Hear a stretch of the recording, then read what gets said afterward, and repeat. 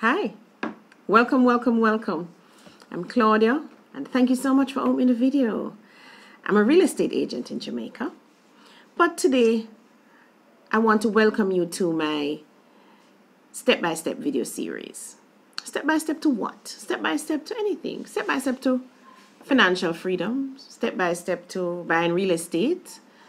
Step-by-step to buying your first car.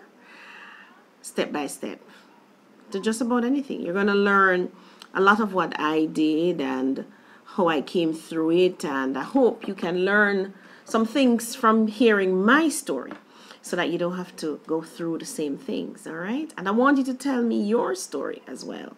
So remember to hit me up in the comment section. Remember to subscribe so that you'll get this and the other videos in the step-by-step video series. So let's start at the beginning. So everything and anything that I am today started taking shape from the day I was born. What I believe, what I do, is the result of 50 plus years of conditioning from my parents, my teachers, my classmates, my co-workers, my siblings, my children, my relatives, my boyfriends, both past and the present. Yes, you better believe it, that past boyfriends do influence what you think, how you behave, just about everything. I'm sure the same is for you, right? Now, you see me now, but this took years of conditioning. Remember, just like you, it takes years of conditioning.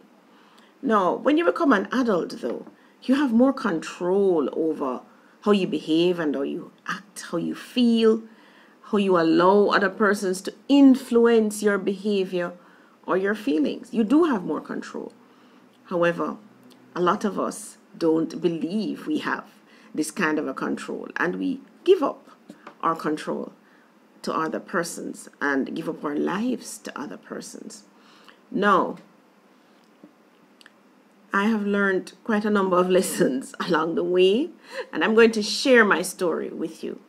One of the things I've also learned is that the Creator will always send people in your life based on the situation that you're in.